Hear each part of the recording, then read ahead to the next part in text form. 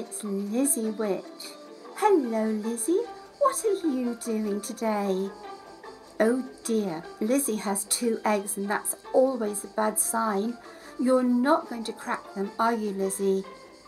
No, that's good.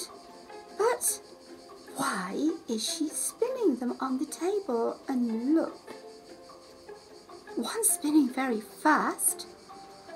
The other was spinning quite slowly and now it's stopped.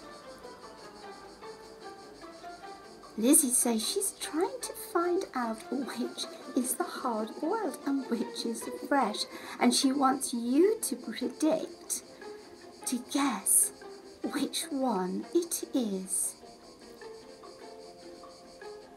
Lizzie says she's marked both eggs, F for the fresh one and an H for the hard-boiled, but she's not going to show us to the end.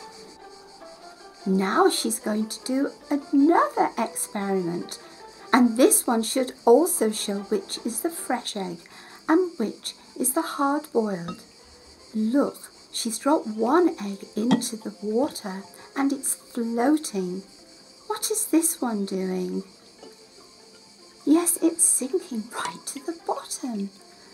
Which do you think is the fresh egg?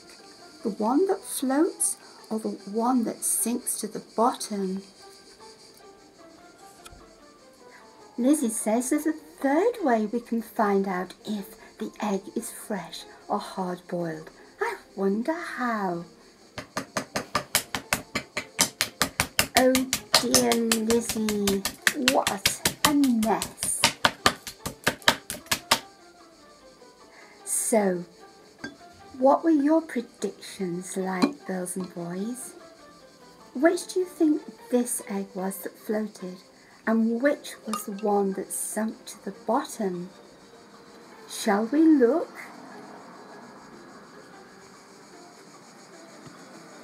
Yes, it was the fresh egg. And which was the egg that was spinning so quickly? Yes, it was the hard-boiled egg. But why did these things happen? Can you guess?